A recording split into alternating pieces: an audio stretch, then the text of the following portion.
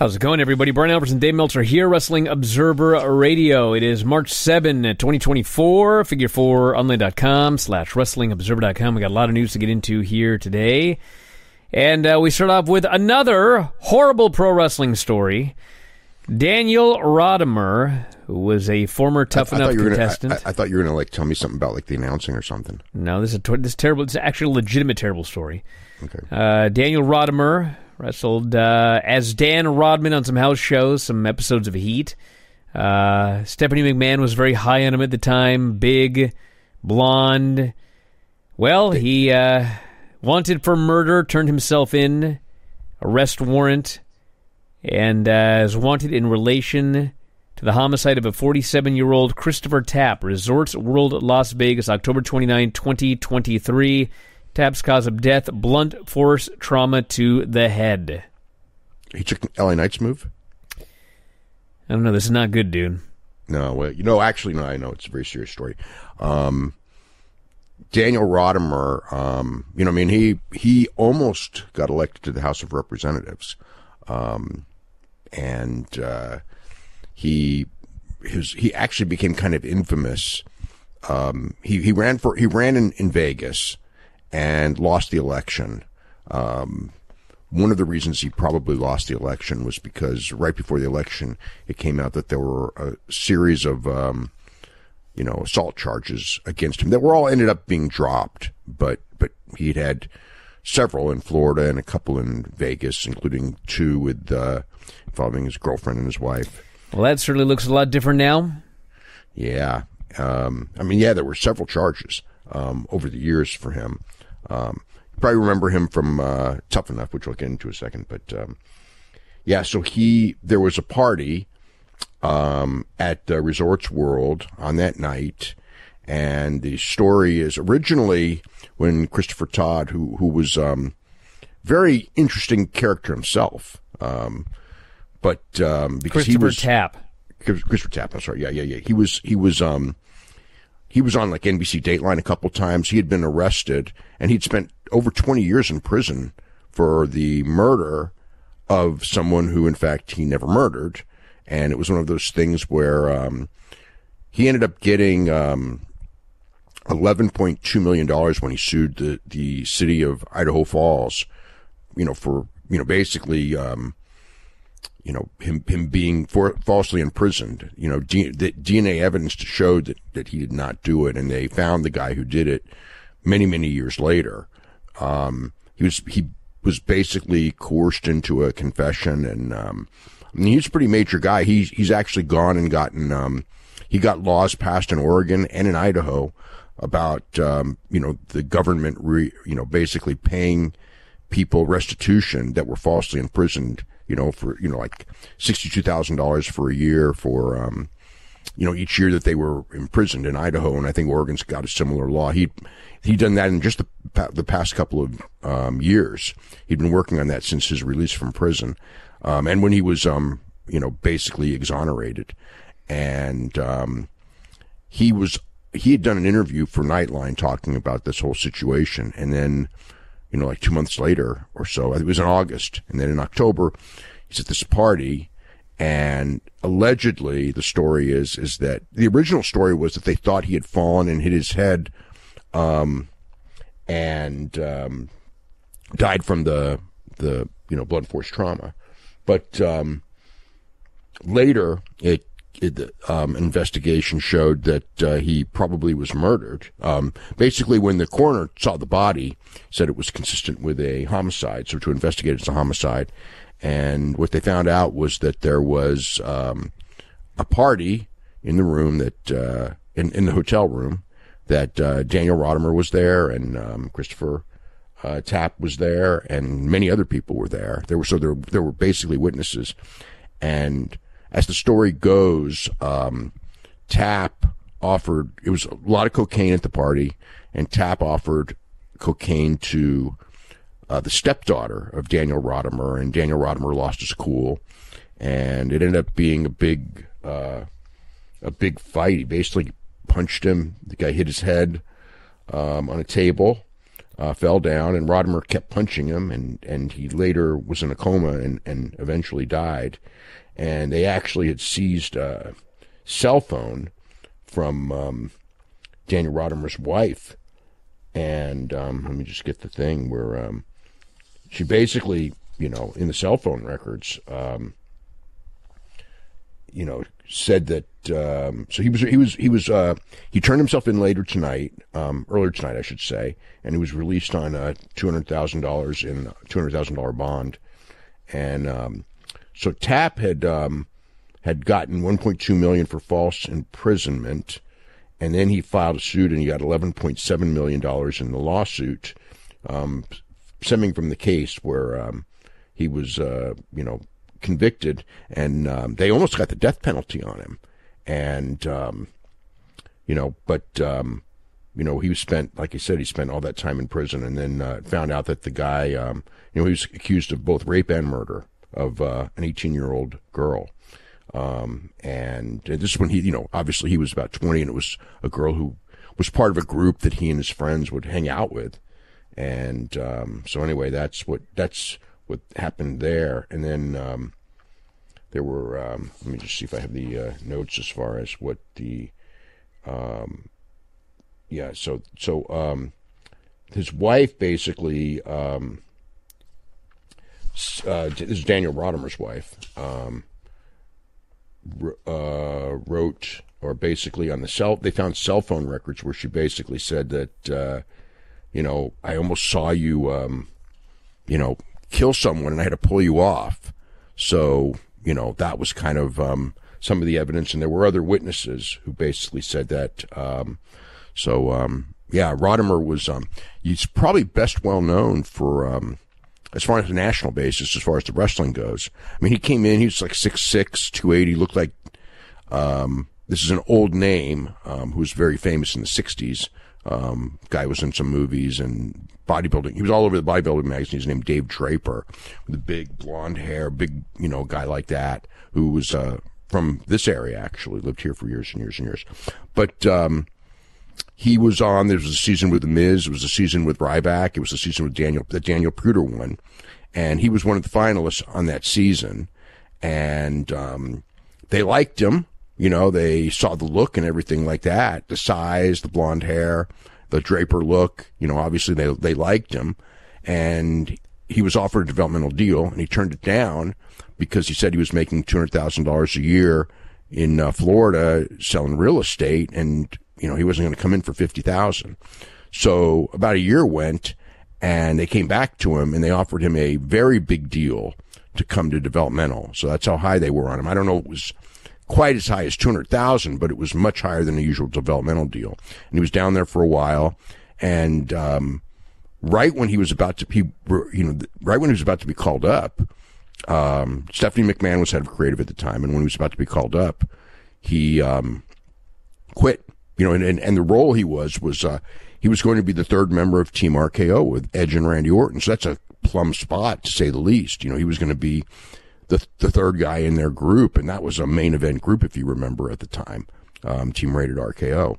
So, but he quit right before he was about to be called up because, he basically felt that he could do more with his life than be a pro wrestler. He went to law school, graduated law school, and ended up in Vegas, ran for office there, lost the race. Then he went to Texas the next year. And basically ran for a vacant seat.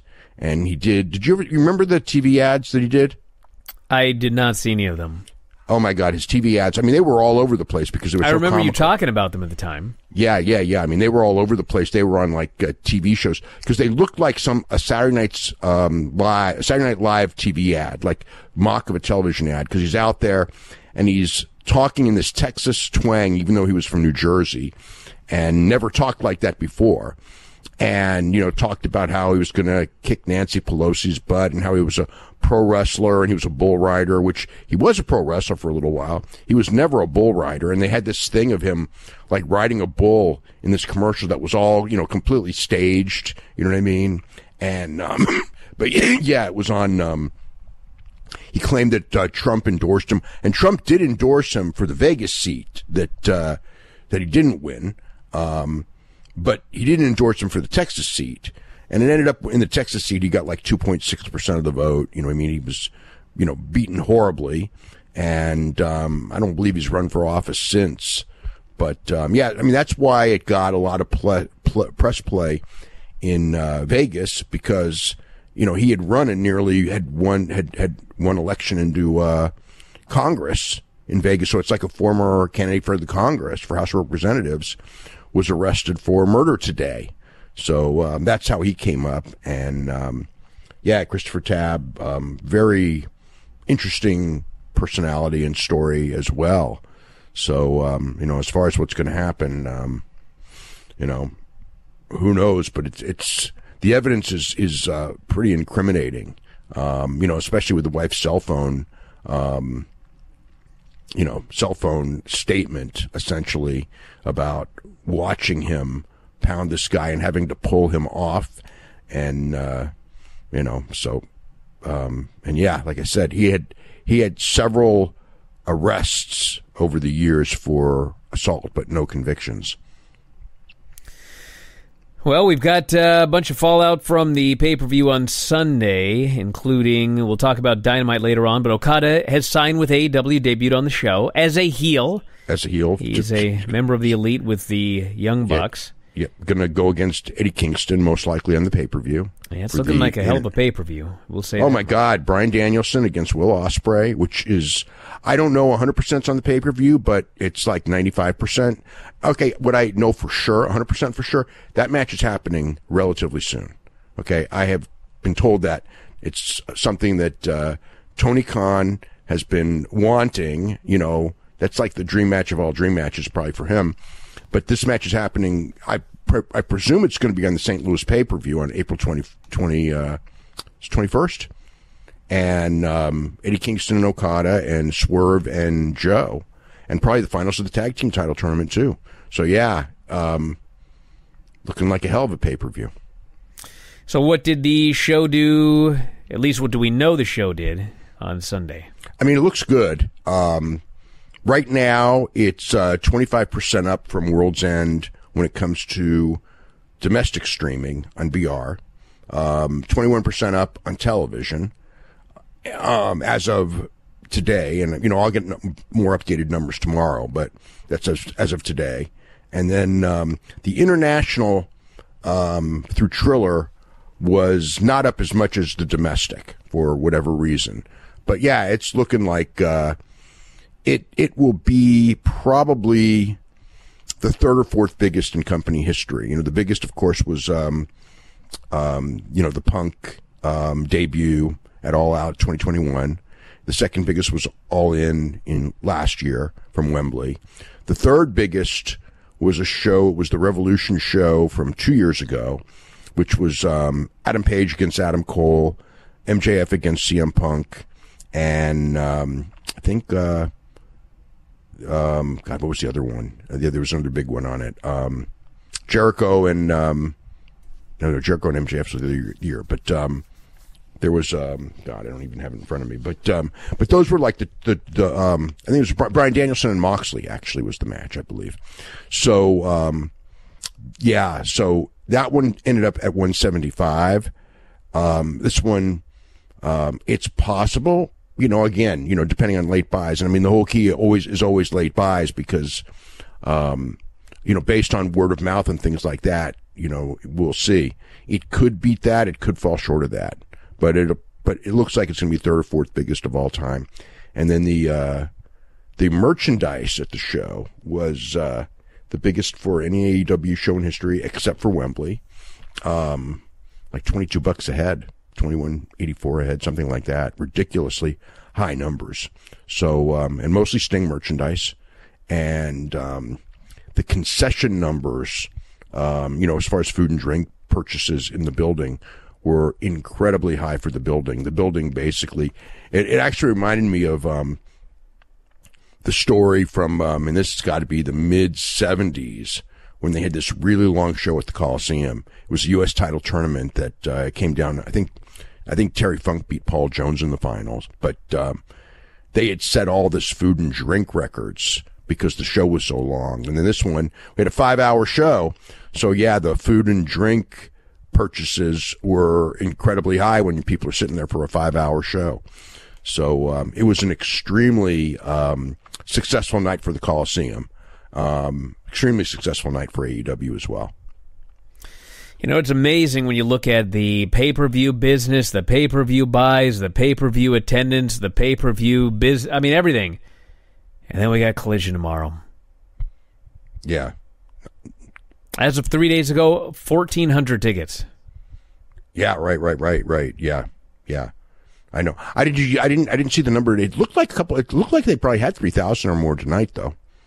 It was what was it? I don't know what the final number was, but it was as of this morning they were at 2,958. So probably about 3,100 or so, I would say. Yeah, somewhere in that range. Yeah. Man, 1,400 for Collision. Yeah, it's a great show too. Well, it is now, but I think the key that we've been talking about forever is there was no card until today. There were no matches announced. There's no card until today, and if you're not were in the area. No matches announced until tonight. I know people who would have gone to the show today had they known this card, but they didn't know anything until when. Because I didn't know anything until today. I wasn't really paying close attention because I was so busy writing about basically about Revolution and writing about Paul Heyman and everything like that. And Bull Nakano, we should talk about her too. Well, but, I can tell you this: as of 3 Eastern today, when I did Observer Live, there were 2 matches and an interview segment announced, and that was it. The Riho match was announced, and the Ospreay match was announced. And the Ospreay match just came together at the last minute. Yeah. Or not the last minute, but... That was 3 Eastern today. Yeah. The Ospreay match was cleared. Ospreay was cleared, I believe, either this morning or yesterday. But it was a very late clearance. It was less than 24 hours before match time. And then, Riho and Statlander, who had a hell of a match. That's probably the best AEW women's match in a long time. And then the frickin' Ospreay-Fletcher match. My God, that's one of the best matches in the history of that show. That match was frickin' incredible. Will Ospreay's he's just different. I don't even know what to say about him now. I mean, it's like last year he was unbelievable, and this year he's like way better than he was last year. I remember when Okada it was actually Mark Raimondi. It wasn't me, but it was, he had done an interview with me and then he had one with Mark Raimondi. And he told Mark Raimondi that this is dating back, it would have been, I believe, the second time, New Japan came to Long Beach, because I didn't go to the first one because of, the weekend. My father actually died that week, that day. But, so I went to the second show and we talked to, Okada for a while, and then, Mark Raimondi, who was with ESPN, he also spoke to Okada, and Okada told him that Will Ospreay, will be the best wrestler in the world by the time he's 30, which he is, and he is 30 right now. But I don't think anyone realized how good he was. I just heard from Flair. Flair just couldn't even, this is the first time Flair had ever seen him. And he'd heard of him, but he'd never seen him. And I heard Flair and Steamboat just thought that this guy was like, nothing that they had ever seen before. And boy, if he was 70% tonight against Kyle Fletcher, boy, did Kyle Fletcher look great tonight. Yeah, the only other thing I would say about all of this is next week is expected to be the debut of Mercedes. Yeah. And, I mean, they didn't tell you tonight. They sure didn't. They did not tell you tonight. They didn't even say there was a big debut. They just said it's big business. They just said big business. They didn't even say that there's a major debut. They didn't, they have Wardlow and Samoa Joe are going to wrestle for the championship on the show, and then Jay White and Darby Allin. So at least we got some stuff. But yeah, like they had like nothing. Because I remember in the afternoon today, I saw that the Young Bucks were going to do that. And it's like that one, the Young Bucks segment with Okada, that has been known for, not by me, but it's been known by the Young Bucks and Okada and Tony Khan for literally months. I mean, like it was Tony Khan's idea to do this a long time ago. Like it was the show after Revolution. I mean, this is not something like they could have advertised like a big surprise from the Young Bucks will announce a big surprise next week. They could have announced it for like weeks ahead to build the show. They announced it the day of the show. So it's like, yeah, that's one of the reasons why attendance is not that great, because they don't announce anything. I don't even know how, like, I guess we'll find out how the TV does. I would suspect it'll do about the same it's been doing. But if it doesn't, it's like, you know, I mean, this was a great television show. But, yeah, I didn't know hardly anything until today. All right, before we get into all of the TV reports, we got to talk about more news. New Japan Anniversary Show. Jack Perry has joined the House of Torture. That's torture. Beat Shooter. Yeah, he beat him in 12-20 with a running knee, so he advances to round 2 of the New Japan Cup. And they had 3 cup matches. Toru Yano beat Yujiro Takahashi by a count out. Yoshihashi beat Kenta. Jack Perry beat Shota. And I didn't hear raves about that match, but I'll have to watch that later. And then Tetsuya Naito beat Sho in the heavyweight versus junior heavyweight champions match. And I heard that match was pretty good. And they did have a pretty much sellout crowd, so that was good. And, yeah, that's the deal. So more tournament matches tomorrow. And we've got the El Homenage coming up for CMLL.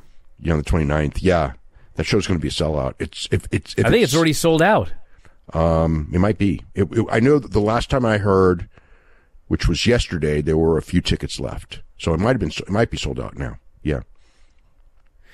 All right, take us through these ratings. Let me get the ratings out. Okay, so for last week, SmackDown ended up, I believe, 4th for the week on network television. And if they had not put Rock on first, it would have been 3rd. It was behind, the biggest show was Lakers and Denver Nuggets game, which did 0.79, and then the Warriors and Boston Celtics game, which is an afternoon game on Sunday. The Lakers game was a Saturday night game. The Warriors game was a Sunday afternoon game that did 0.70, and then NASCAR race did 0.64. So, and SmackDown also did that. So on cable, Raw was 1st. AEW Dynamite was 11th. The only things that beat AEW Dynamite besides Raw were Vanderpump Rules and 90 Day Fiancé Tell All and 7 NBA games. So it beat everything else. And then, so for entertainment, Raw was 1st. 90 Day Fiancé 2nd. Vanderpump Rules 3rd, AEW Dynamite 4th, and NXT was 15th among original programming. It's probably much lower if you include the reruns, but I don't have all the rerun stuff in yet. I do not have the NXT number for today. Have you seen it? A rating? Yeah. I haven't seen it yet. Yep, I have not either. Raw on Monday did the lowest number since the NFL season ended. Surprisingly low, I guess, considering what they've been doing, 1,649,000 and an 0.54. I mean, it's still a good number. In 18 to 49, it's still well above what they were doing at this time last year. But in total viewers, they're well down from last year. Raw was 1st on cable. The only thing close was college basketball game, Duke and NC State, which did 0.37. And, so there was a couple of entertainment shows, 90 Day Single Life and Below Deck, I believe, but they were way, way behind. The only show on TV that beat Raw was The Bachelor on ABC, and if you actually look at, the rating based on homes itself, which is how ratings should be done and used to be done, Raw would have beaten that as well. As far as an 18 to 49, because Raw was the legitimate Raw 18 to 49 number was 1.13, and the legitimate Bachelor number was 0.67. So it's actually a pretty, or 0.97, I'm sorry, 0.97. So it's still a pretty big lead by Raw overall in 18 to 49s. Very heavily male audience for Raw. And as far as the high point of the show, second quarter, as far as 18 to 49s, which was the Cody Rhodes, Seth Rollins interview. And, that was pretty much it. They had the third hour drop. Not anything else alarming. I mean, it was just down. Biography on Sergeant Slaughter, 276,000 viewers, 0.07. That might be the lowest they've ever done. That's a very low number. And then the Rivals with Jake Robertson, Randy Savage was 316,000 viewers and 0.06, which is also very low, and both well down from the previous week. And then Collision on Saturday did 455,000 viewers and an 0.13. And it's back up exactly as you expected, with no WWE pay-per-view on the same day. Of course, it got hurt by the WWE pay-per-view, even though the WWE pay-per-view was in the early morning. It's just, you can just count on, if they're head-to-head, it's a killer. And if they're not head-to-head, but it's the same day, it's still going to hurt, pretty consistent 22%, hit on the Collision number. So Collision was 10th for cable, but head-to-head, as far as that night goes, on cable itself, they were behind only the Tennessee-Alabama college basketball game. They were in second place in the time slot. So that's actually really good. I mean, they had there's a lot of network programming. There's the NBA game, the Lakers Nuggets, which was the number one rated show of the week on television anyway. And then there was a big soccer game on Univision. College basketball was on Fox. And that was that. What was the strongest point?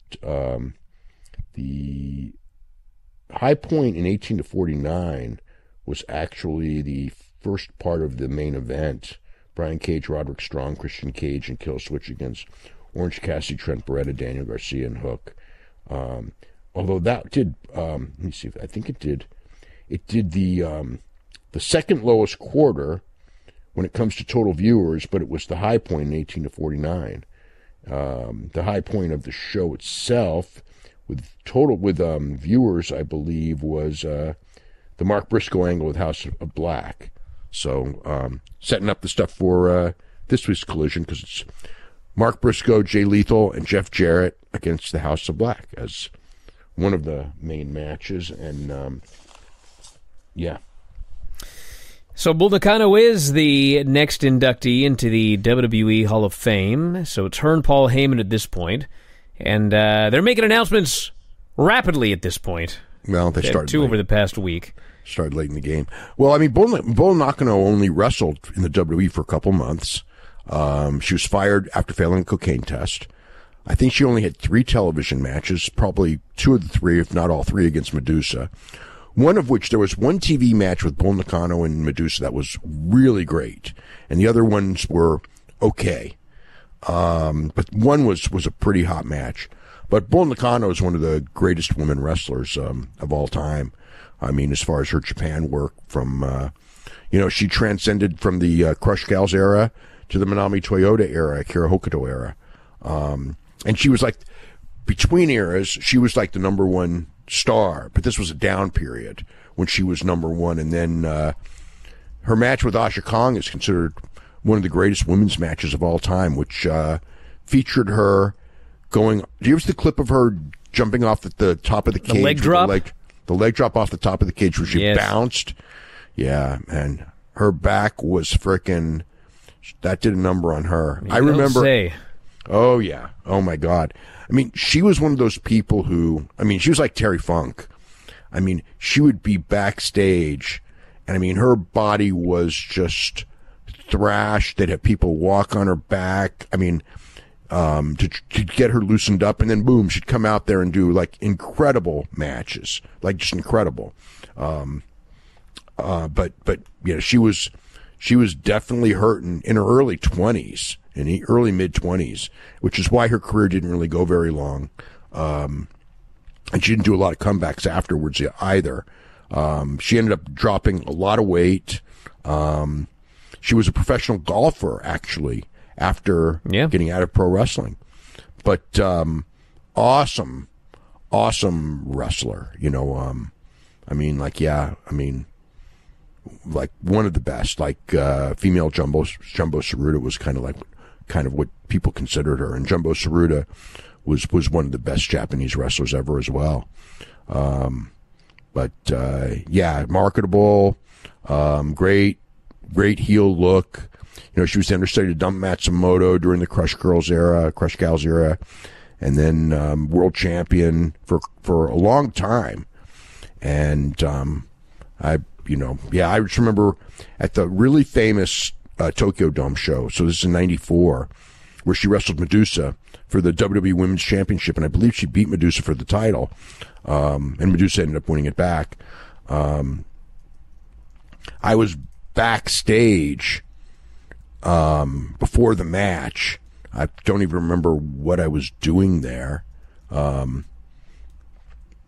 I think probably Fumi took me there, and she was warming up, and she was in so much pain, and then she went out there and had a very good match. Certainly not the best match on the show, but still a very good match.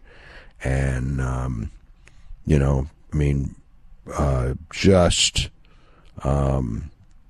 just a awesome wrestler. All right, Jim Ross has signed a new deal. It appears to be a 1-year deal. Yeah. He actually appeared to not know. He said, I think it's a 1-year deal. But I hope he knows. Said very lucrative. Thank Tony Khan. Well, he's paid really well. Yes. He makes more money in AEW as an announcer than he ever made in WWE. It's a great deal. So there were some, some people thought maybe he wouldn't get signed.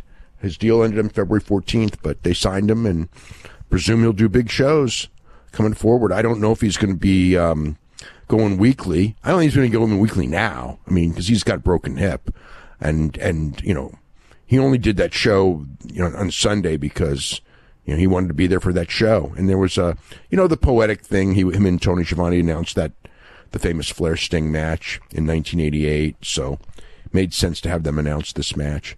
It's really, that show was a big success. It really was. Which is funny because, look at the advances and everything like that. It's like, I watched today and I thought the amount of talent in AEW and the matches that are going to be held this year, all year long, and the stuff that's set up. They set up Omega and Okada, but I don't know when it's going to happen, but they set that up tonight too, so it's just and they set up Bryan Danielson and Will Ospreay, and it's just, and then Pac is coming back, and Mercedes is coming in next week, and there's people on that roster like Kyle Fletcher that are just, these guys are, 25 years old. Kyle Fletcher, man, this guy's, he could, if he develops his personality at the level of his work, this guy's going to be one of the best wrestlers in the business because he's got the size too. Well, we got to talk about this show, and a lot happened, and it opened up with the, I want to say one thing actually first. You were talking about the pay-per-view being so awesome, and I thought they did a good job on this show with video packages, like they recapped a lot of the stuff on the pay-per-view, but the one thing that I cannot understand is why did this show not have a Sting retirement ceremony? Don't ask me. There's a lot of stuff that I would have done. Do you remember when Ric Flair and Shawn Michaels had that match at WrestleMania? But it was, I will say, it was never scheduled because they. Well, I know that, but my question is: last week they basically said last week that was Sting's last Dynamite. Well, they said it was his last one before retirement. But they pushed it as like the last one. I know, but do you remember when Ric Flair and Shawn Michaels had that match, and Sorry, I Love You, and then the big ceremony the next day, which was one of the best segments ever on Raw. Best shows ever. Best Raw segments ever. Absolutely, yeah. I just have absolutely no idea why they did not announce Wednesday will be Thank You, Sting. You know, the last 30 minutes of the show, like this, that probably would have done the biggest Dynamite number in a year. If they would have had the Sting retirement ceremony, who's going to be there and all that, possible. And he was just gone. No, I mean, whatever they were going to do, I was told whatever they were doing on Sunday. There's a lot of ideas, you know, that they could have done. And, you know, I guess I'm looking for some ideas to sell some damn tickets. Like, I'll tell you what I would have done was had a thing with, had an interaction between Sting and Ospreay where Sting gave Ospreay a speech, because it's like, you want to, you know, Sting's got credibility and you want to, you know, transfer generation to generation. It's like, you know, on that Wednesday, they should have probably done it on that Wednesday show, but they could have done it on Wednesday. They could have done it on the pay-per-view. They could have done it tonight. But, you know, I mean, Ospreay's doing great in the ring on his own, and the crowds are going crazy for him. But the Sting endorsement at the very end, you know what I mean? Do something like that. You know, I mean, there's ways to do it, but I mean, it's like, I just thought that's like a given, you know, like Sting's, because it's not like he didn't put anybody over on the way out, even though he wanted to. And I will say, you know, Sting did want to lose that match, but that didn't happen. But you can use your stardom to put somebody over, you know, verbally, you know, and give them the, you know, basically give them the rub that, like, you're the successor. Now take this company to the moon type of a speech. It's easy. And, you know, maybe he'll come back in 3 weeks and do it. I don't know. But, I just thought that one was like a given, you know, an easy one. So showed up with a Shibani calling Swerve down to the ring. And the point of this segment was, this was the official Swerve babyface turn. And he talked about how when he was at the pay-per-view, he promised he was going to win that title, but he didn't. And he promised 2 years ago, Revolution, he was going to win the title, and here he was with nothing. He said maybe it was karma for all the bad stuff he'd done, maybe payback. But he said, you know, at that show, I heard you fans, and it was different. You sang, you chanted my name, you danced. Haven't they been doing that for a while? Well, yes, this is the story, though. It felt, he said, like people really wanted me to win and make history. He said, I heard people flew all the way from Washington here. Okay. That people would have gone crazy had he won, but I still felt that Joe was the most popular of the three in the match. Well, I figured Joe was winning, just watching the storyline. Yeah. But they are doing the rematch. He said that he was coming for Samoa Joe in the title, promised to beat him for the title. And Joe then came down to the ring, and he said, you know, for a man who got beat the other day, you're talking funny, you're making promises you can't keep. And Swerve got angry, and he wanted to face him for the title tonight. But before Joe could answer or anything could be signed, out came Adam Cole with the Undisputed Kingdom. And he said, everything we said we're going to do the pay-per-view, we did. Roderick Strong's a champion, international champion. Taven and Bennett, greatest Ring of Honor tag team champions of all time. Swerve, 6 months from now, no one's going to give a damn about you. How could Taven and Bennett be the greatest of all time? Greatest Ring of Honor tag team champions of all time. No. Which is not true, by the way. But I mean, you had the Young Bucks and Briscoes held those titles. Yes. He says Wardlow's going to challenge for that AEW title, and he's going to bring it home. So, long story short, Swerve then challenges them to a tag team title match. And Cole said, well, you know, we'll do that next week. And Tony Schiavone then says, actually, I've just gotten word from Tony Khan that match is going to be right now. So it was Swerve and Samoa Joe versus Matt Taven and Mike Bennett. That's a total WWE move. You know that. Oh, yeah, of course. They've done that on a million shows. Yeah. The only thing missing was, you know, Adam Pearce to say, it is official. Yeah. But anyway, this was a bad night for Ring of Honor champions because Matt Taven and Mike Bennett just got, I mean... I don't think it was such a bad night for Kyle Fletcher, even though he lost. Well, he lost, but I mean... I think it was actually the best night of his career. So the story here is Samoa Joe's in there for a while. He's beating him up. And then Swerve blind tags himself in. Does a total babyface comeback. Every babyface high spot. And wins. JML Driver, clean in the middle. Beat the Ring of Honor Tag Team Champions. Well, he had to win. And then Wardlow starts heading to the ring. And this is what I figure is going to happen. You ready for this? Okay. Swerve is beating Joe at the pay-per-view. Mm-hmm. He is going to remain champion until London. Until he is beaten by Adam Cole. Adam Cole? Yep. And then Adam Cole loses to Will Ospreay? Very well could do that, yes. Well, I think this will all depend on when Adam Cole returns. But how long before Adam Cole can return? This could all change. I mean, I don't even know where Adam Cole's status. I mean, I know the injury has been slow healing, and I also feel that he's going to be in that wheelchair until he's 100% better, because when he's better, it's going to be a surprise. He's not going to let on when he is ready. But this is a very frustrating recovery for him, though. And then they're also doing Wardlow and Samoa Joe next week. Yeah. So that's the they didn't advertise, and and Jay White and Darby, and tag team tournament matches, and but yeah. So they announced the tag team tournament, no brackets. Well, they announced there's a tournament coming, but later it was not explained very well.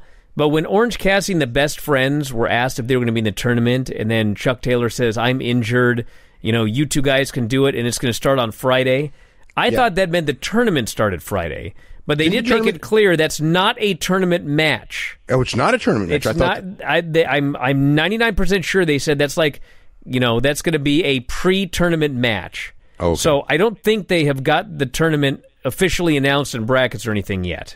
Okay. I don't think that's a tournament match. Well, it's supposed to be March Madness, and we're already we are 7 days in, so we are well into March now.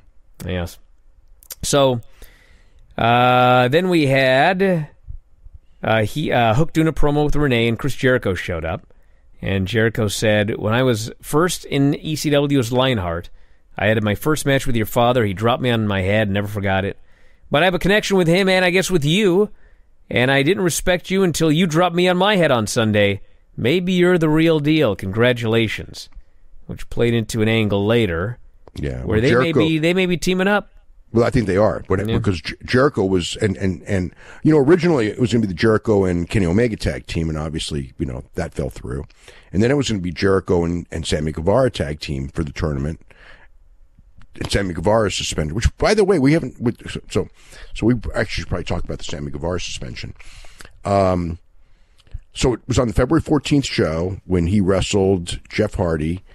So this is what I understand. This is what I don't understand. Okay, so when he did the shooting star press, and he nailed Jeff Hardy with his knee right in Jeff Hardy's face and broke his nose, they came out and they told him, because of concussion protocol, to finish the match. And he didn't finish the match. And he also did the GTH, which is a move where you need the guy in the head, which is exactly and Jeff did not have a concussion. He only had a broken nose, but they didn't know that at the time. At the time, it was, suspected. So they were mad at Guevara for not going right to the finish. So why? And I get why he was suspended. I mean, I absolutely. Hold on. There is something here. Okay. Yes. I don't know what he was told. Okay. Mm-hmm. If I were doing the match, and something happened, and the referee said pin him, that would mean something different to me than the referee saying take it home now. Mm-hmm. Take it home now could mean, okay, we got to go right to our finishing sequence. Go work to the finish. So I don't know what Sammy was told. So it's very possible he was just told pin him, in which case if he kept going, he should be suspended. If he was told in the heat of the moment, go to the finish, and so him and Jeff just figured, let's go to the finish. And that was the finish. The GTH was the plan. Yeah, finish. So I don't know what he was told. So he might have gone against whatever. But that's not the issue, Dave. We know what the issue is. Okay, but here's the thing. Okay. He would not have been suspended if they didn't think it was clear. He wasn't suspended because somebody didn't like him. He was suspended because they felt that he violated something. And it's not just because at the spur of the moment he didn't think things out and figure it out all on his own, that a guy who may have had a concussion probably shouldn't get another knee, which he shouldn't, because in that situation. But the whole thing is that if the doctor believed that they needed to go to the finish, they should have stopped the frickin' match. And they could have stopped it on that frickin' shooting star. Just go in there. Remember, they backed him up, which I always hate, because to me it's like, if someone's finished, if someone, like in a fight, when they stop if the referee pulls a guy back and says he's hurt, you can't do it, means the match is over. So it should be the same way in the sense of, if you're going to tell the guy he cannot attack, I guess they could wait because it is pro wrestling. Well, you go in to see if the guy's okay. Right. But here's the deal. If you've determined the guy's not okay, you should just stop the you match. don't say, well, let's just take it home. Yeah. If he's okay to take it home, like, he's either done or he's not. If he's done, stop the match. And it should not be placed on the wrestlers. No, that's exactly my point. It's like, that should be the doctor and the referee. And the doctor was right there. And if the doctor was concerned, should have just called it off right then and there. Yes. I mean, that's that. And I feel like, like there's that squeamish thing where like we want to finish what we planned. And everyone has that in wrestling. Nobody wants to not finish the match as it's planned. People get pissed. Bryan nearly got in a fist fight Bryan Danielson nearly got in a fist fight with Levesque years ago because Levesque saw that he had messed up his arm and ordered the match stopped. And, Danielson, which actually took away because that was going to be Danielson's big career first win over Randy Orton. And it ended up taking away, and he was furious at him for that. But, and again, that was a shoulder problem. And a shoulder problem isn't as bad as a concussion problem. But if it's like the whole thing is you don't mess with the brain. And yeah, in this situation, the doctors just should have stopped the match. And it should not have been up to Sammy Guevara to take it home. And again, like what he was told, I mean, I guess whatever it was, the fact he did a GTH and nailed the guy with the knee after the concern of a concussion was one of the reasons why it went the way it did and he ended up suspended. So, but anyway, yeah, so that was the deal with the Jericho and Guevara team is now out the window. So I guess it's going to be Jericho and Hook. A funny segment where they replayed the Hangman attack on the referees, and it was time for an update. And the update was, well, we don't know if there's going to be any fallout. And then 5 minutes later, there was. There have been rumors, but they didn't tell us what the rumors were. Yeah. We might know more tonight. Or perhaps not. I was like, wow, that's a hell of a report right there. Yeah. Luckily, we did find out later. The Jacksons were about to make their announcement. They said they'd make it later. Then we had Hook and Brian Cage for the FTW title. And the idea here was to get Hook over as a tough guy. So they had the FTW rules match, which is anything goes. Cage ends up getting these thumbtacks, which he drops into the ring. And Hook jumps behind on a suplex and puts him in the red rum. And so to escape, Cage drops back and crushes Hook in the thumbtacks, but Hook does not let go. He keeps a hold on, and Cage goes out, so Hook wins. And then Bishop Khan and Toleon attack. Jericho ran down with the bat to make the save, so they're a team. They're a team, and they're probably going to face those guys maybe in the first round of the tournament. Yeah, we got a tournament here, so. Yeah, that could be the first round tournament match, yeah. We had the Orange Cassidy segment, which we talked about. Him and Chuck will be going for the tag team titles. Trent's still hurt. Trent. Chuck is still hurt. Chuck's got a bad ankle, yeah. Not recovered. Killswitch squash Daddy Magic, one-sided match. And he goes to chokeslam afterwards, but Daniel Garcia runs down to make the save. Nick hits the ring. Garcia's beating his ass, but Killswitch jumps him from behind. And he lays him out, and they go to leave. And suddenly, who should return but Adam Copeland? And he throws Killswitch off the ramp. He chokes out Nick. Shayna tries to do the low blow up from behind, but he grabs the arm, starts chasing Christian. Christian runs for his life, jumps in an SUV, steals the SUV. Yeah, and he threw the driver. He carjacked the freaking car. You can't do that, but he did. And so then Copeland cuts a promo. He should probably be suspended for that one, huh? Well, they suspend people for a lot less.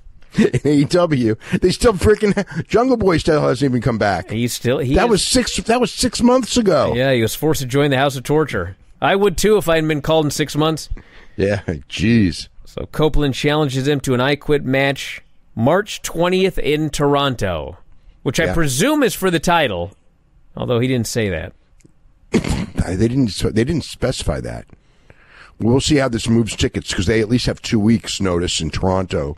To buy tickets to, this pretty big match featuring two people from, Orangevale, Toronto, to begin with.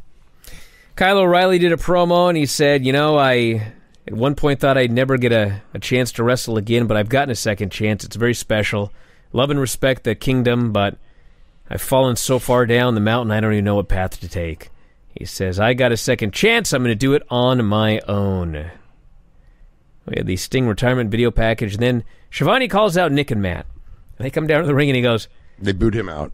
I want to congratulate you on such a great entrance after getting your asses kicked on Sunday. And they flip their lid. The crowd laughs. They kick him out of the ring. And then Nick grabs the mic. He says, you know what? Sting and Darby cheated. They brought all their friends from the retirement home, their stupid 6'8", 310-pound kids. One of their kids. And, but, you know, he says, Matt made a great point.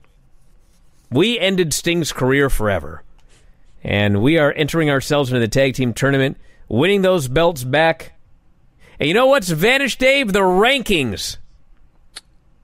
That's right. Thank gone God. away. Thank God. Went away already? Good. It's fine. It's fine by me if they went away.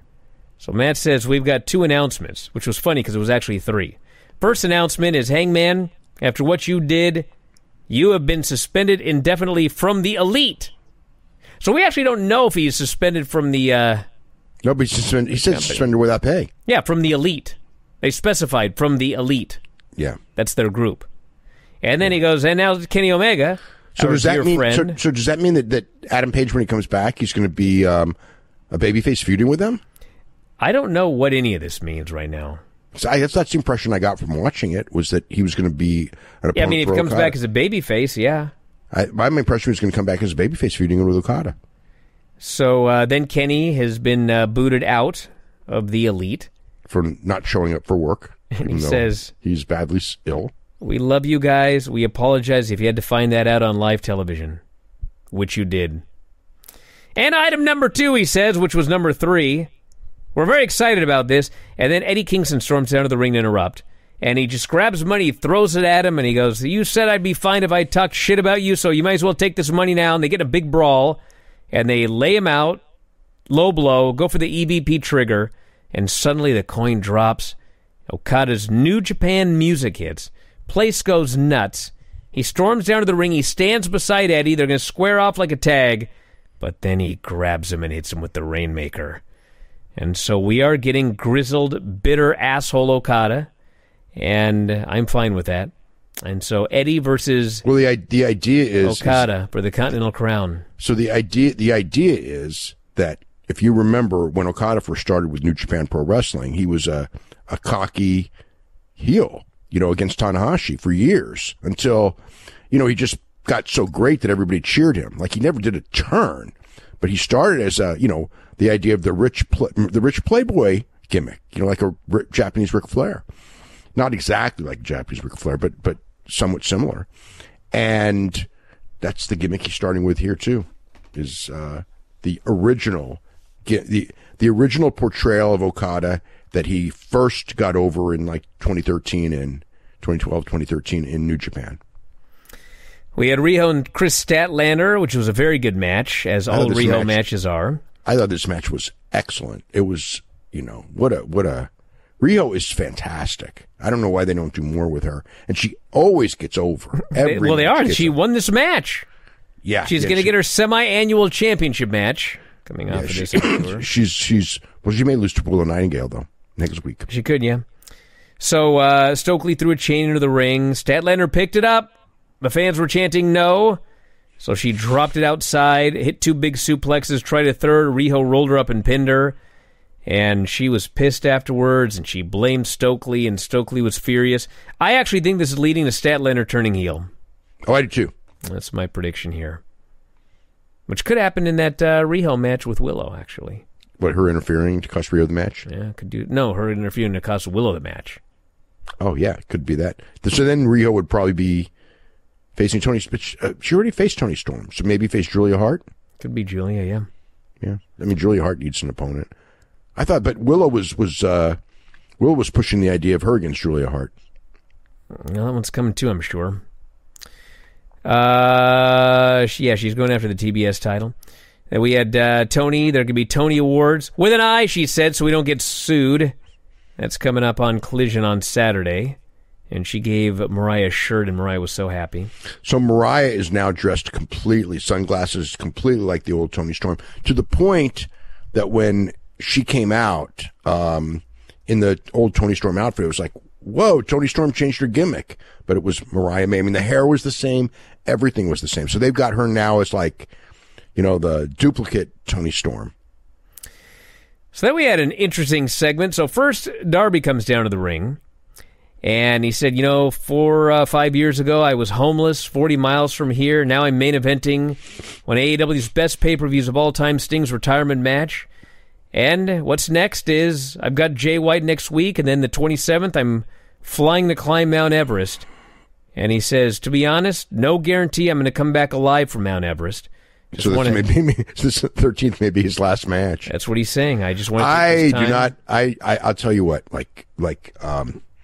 I respect him wanting to do it, but I have no idea why he's allowed to do it. Like if this was like a real sport, there was, the contract would not allow this. They don't allow dangerous shit, So and this one is quite dangerous. This is pretty high on the danger level. Yeah. Yeah. I mean, climbing Mount Everest is no picnic. People do die. Most people don't die. Well, obviously most people don't die, but people do die climbing Mount Everest. It's not unheard of. I think, I think dozens of people have died doing it. I don't know the exact number, but it's not an insignificant number. You want to look it up? I can look it up here in a second. Yeah. But he laid the belt in the ring, and then Jay White comes down. And this was odd. Jay White basically said, we don't have to do this match next week. He offered to just have Darby go backstage and party with them as Darby Scissorhands. And I was like, why does Jay White not want to face Darby? Like, what's happening here? And Darby said, you made a bit he wants him to join the group. Why? Because Darby's a great wrestler. You would want a great wrestler in your group. All right. You try to establish a dominant group. Well, Darby didn't want anything to do with it. And Darby has nothing going on with Sting gone. Whispered something that Jay said he'd see him at Big Business. I mean, it should be a great match. Tell you that much. Yeah. Especially since it's Darby's last match for months. So he'll probably break his body right before Mount Everest. That'll do, If he didn't break his body on Sunday, I think he's going to survive a Jay White match. Would be my guess. He'll survive a normal Jay White match, but he won't survive. He may not survive himself. It's never the match that's the problem. It's himself. I mean, Jay White is it's not like Jay White is going to injure him, but Darby can injure himself. Ooh. What? 330 people have died. Yeah, it's not attempting to reach or return from Mount Everest. Yeah, it's not an insignificant number, and most of those people had a lot more climbing experience than Darby. It says, and this is also not good, this from Outside Magazine, climbers are dying on Mount Everest at an alarming rate. The 2023 death toll on Everest already reached double digits, with multiple people still missing. That was last year. Yeah. So, 2023 climbing season Everest has become a chaotic mess in recent days. Multiple reports of death, missing climbers, high-altitude rescues. 500 people reached the summit in the last week. That's a lot of people went up there. No, a lot of people make it, but almost everyone who goes and climbs Mount Everest is a very, very experienced climber. Darby is an inexperienced climber, but he did take to climbing at an incredibly fast pace because obviously Darby Allin is incredibly mentally strong. And that's one of the things, when you're doing something like climbing Mount Everest, you got to be in physical shape, but you got to be mentally strong, because something like that, it's uncomfortable as hell. It takes months, and it's very easy to quit, unless you just are not going to quit. I mean, a normal person without tons and tons of climbing experience they're just going to quit. All right. So the average number of deaths per year is 5. Mm-hmm. And hundreds do make it to the top. Yes. Yeah. Most make it, or not. I should say most make it, but far more are going to make it than die. Yeah. And, in 2023, 4 Sherpas and 6 foreign climbers. So, all the best to Darby. All the best to Darby. We had House of Black promo, and then a Mark Briscoe promo, and essentially they're having a 6-person match Street fight. On Collision, Street Fight, it's Briscoe and Jay Lethal and Jeff Jarrett against the House of Black. And throughout both promos, they kept talking about fire. I thought that they're going to end up with a ring surrounded by fire match. Well, they're definitely doing something involving fire. Yeah, that was certainly a hint that I thought. Maybe that's something they'll save for the pay-per-view. Those kind of matches, shit can go wrong on those matches. I mean, I remember the one where the Sheik almost died. Again, I could, excuse me, I could see AEW doing a ring surrounded by fire match. I mean, WWE did it once. It wasn't that good. It wasn't that good. It's horrible. Yeah, Puerto Rico. It's been done many times in Puerto Rico, and it's been done in Japan as well. So yes, the main event was Will Ospreay, Kyle Fletcher. They went about 20 minutes, extensive overrun. Thank God they put it up on YouTube. 7 minutes. And they had an incredible match. Incredible match. The scariest spot. One of the best matches in the history of that television show. The scariest spot by, miles, was there up top, and Ospreay gives him a reverse Frankensteiner. And I watched this thing over and over and over again. Kyle Fletcher landed, right on his head. I don't know how he survived. The ref dropped down to check on him, and apparently he was all right, but, he went right onto his head. Oh, scary. And Will hit a hidden blade. They did a couple near falls, and then he goes for it again, and his former best friend Kyle just gets on his knees and begs him to hit it, and Will kills him, and that's the end of that. And the show ended with Bryan Danielson coming out for a Bryan Danielson-Will Ospreay stare-down. Yep. This pay-per-view. Oh, my God. Pay-per-view's going to be something. There was a spot in this match, which was the one that ended with Will Ospreay's first Poison Rana. Unbelievable jaw-dropping stuff. It was three reverse... they were doing... everything, I don't know, just added steps. It was three reversals of big moves, and somehow out of all this, Will Ospreay hits this Poison Rana. And just ridiculous. He's, so fast and so crisp. He needs to be the top babyface yesterday. Yeah, I know. Literally yesterday. Yesterday was Dynamite. That's the day he should have been the top babyface. No, he literally is they say the term generational talent.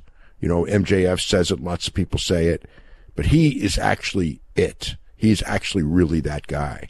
Honest to God, this guy, it's I almost feel I think I said this before after the Takeshita match, I almost feel like we need to have new awards, because it's unfair to have awards with him in it, because he's legitimately as great as a lot of these guys are, like Danielson and stuff. It's he's I don't think I've ever seen a gap between number one and number two like we have now. This guy is just even an Okada or whatever like that. Who's great. It's there's a big gap. This guy is he's playing a different game than everybody else. So that was the Dynamite show. Lots of excellent stuff on that show. That was a great show overall. This is one of their better shows, yeah. And the thing at the end was when it was over, it's there's some pretty cool stuff on Collision. But yeah, you just look at 2024 is really going to be, at least in the ring, a hell of a year. Business-wise, we'll see. You can have the greatest matches in the world. That doesn't mean your business is going to be the greatest in the world. But, yeah. Well, I think what has been proven by all of these pay-per-views doing fantastic business is if you're going to put together a damn great match, advertise it in advance. People will buy tickets to see great matches. People will buy tickets to see if they have the right story. If they still have to have the right story. Well, sure, but and more important than not even the right story in the match, they have to be the right people in the right mix, because of course, but the point is, whatever you have, announce it. You can be a great wrestler, and that does not make you a great draw. Well, no, it doesn't. But you know what? Tell me what's on the damn show. Because Agreed. There's a lot of stuff when I watch this Dynamite where I think to myself, I did Observer Live at noon. I had no idea this match was taking place because they announced it after 3 Eastern. And goddamn, if I knew that match was on the show, I would have gone if it were local. Well, like I said, I know people in Atlanta who would have gone if they had known this card was going to be as good as it's going to be. I got an email about it like a couple of hours ago, actually, from somebody, if I can find it. He says, just some user feedback, in case it helps getting a local fan's perspective. I sat here waiting for AEW to give me a card that I would be willing to make the hour drive to attend. Since tickets and parking would have cost about $40 total, I was considering a purchase. That's not that much. Well, he's saying I was considering a purchase, but the lack of announcements gave me a vibe this wasn't going to be a must-see show. They seem to be putting together segments at the last minute.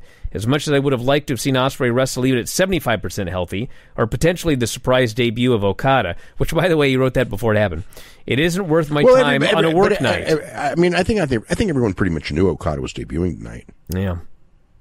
So, get that damn card out. I think that's it. Well, I mean, they should have advertised Okada. They should have advertised surprise. Although I do get the way they did it. If they had advertised surprise, it kind of would have negated it to a degree. So I sort of get that. But there's no reason not to have just hit home hard. There's going to be a giant debut next week. Yeah.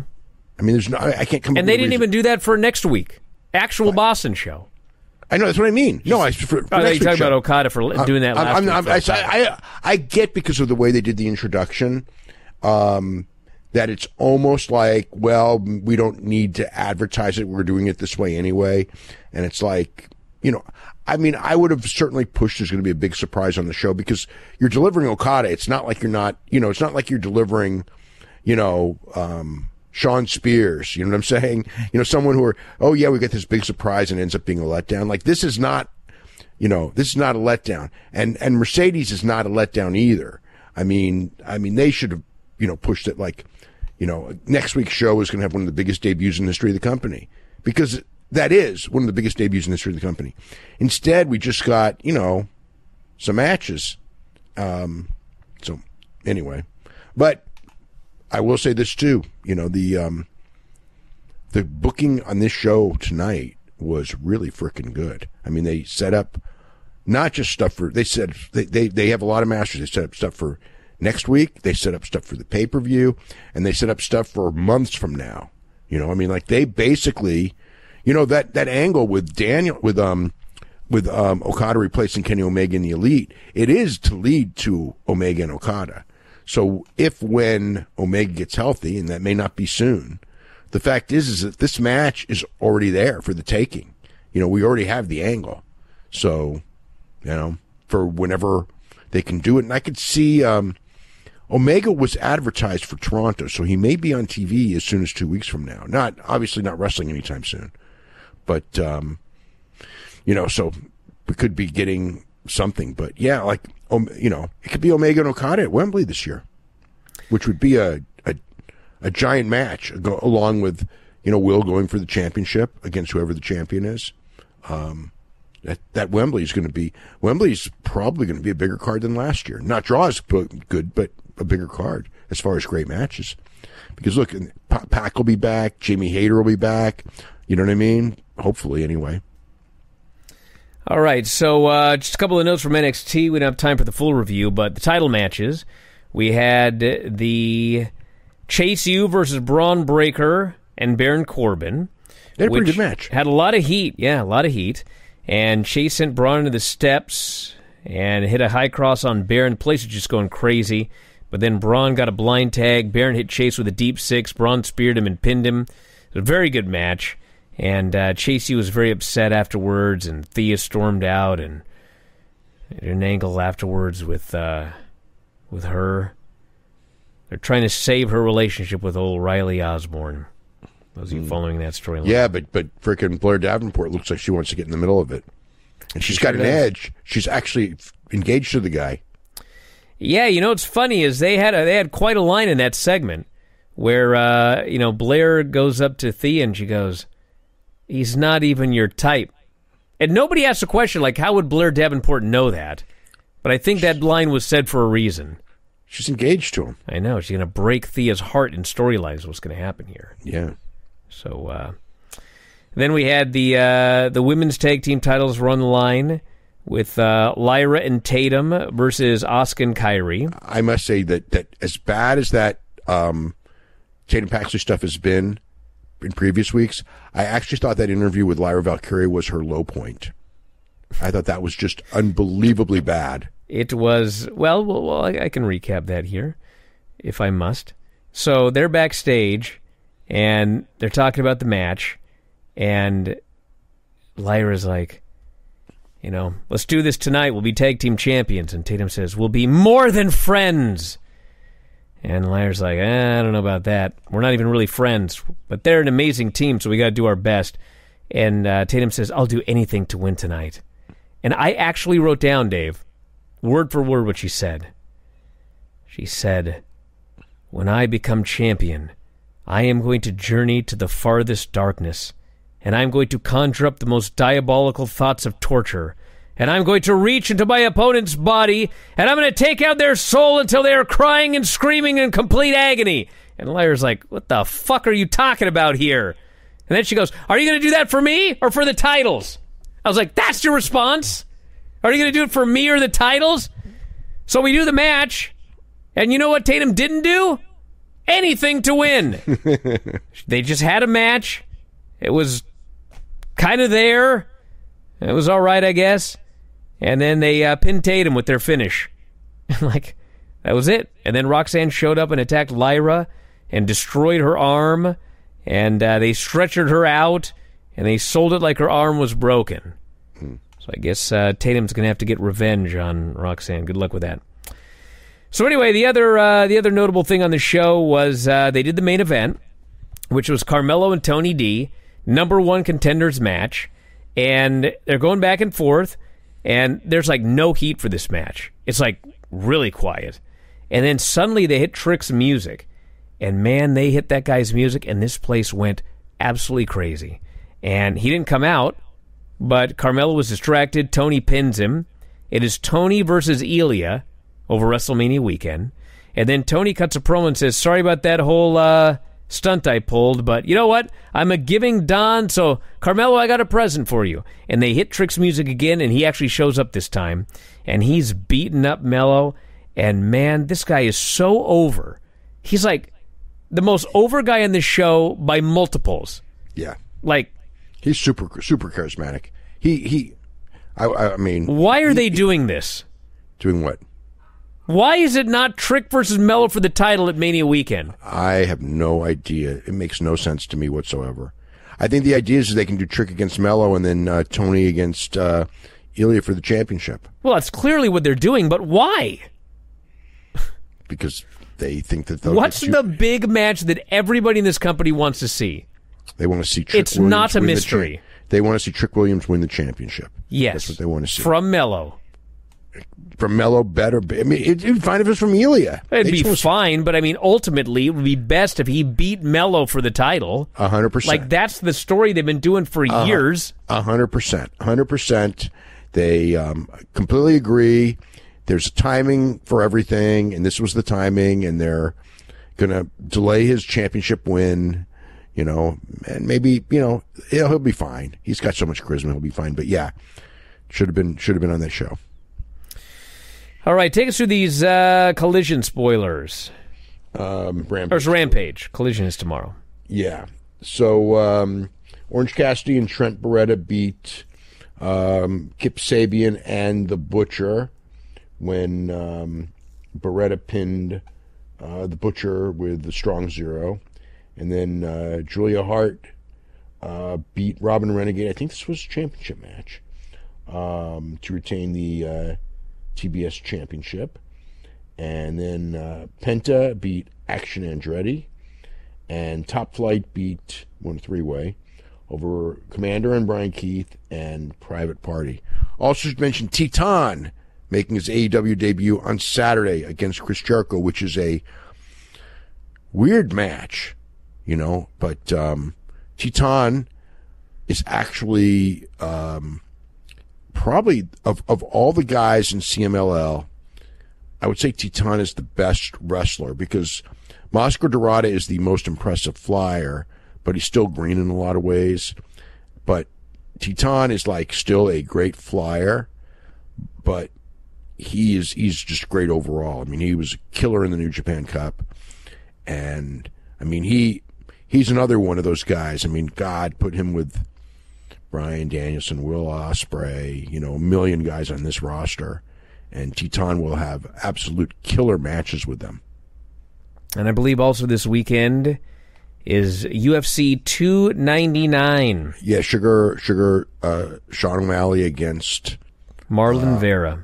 Marlon Cheeto Vera. Marlon Cheeto Vera beat Sean O'Malley. He injured him with leg kicks, and the ref stopped it. But Marlon Vera was doing really well in that fight. It was a short fight, but he was doing really well before. So it wasn't like it was like a fluke injury and he lost. I mean, he was losing the fight.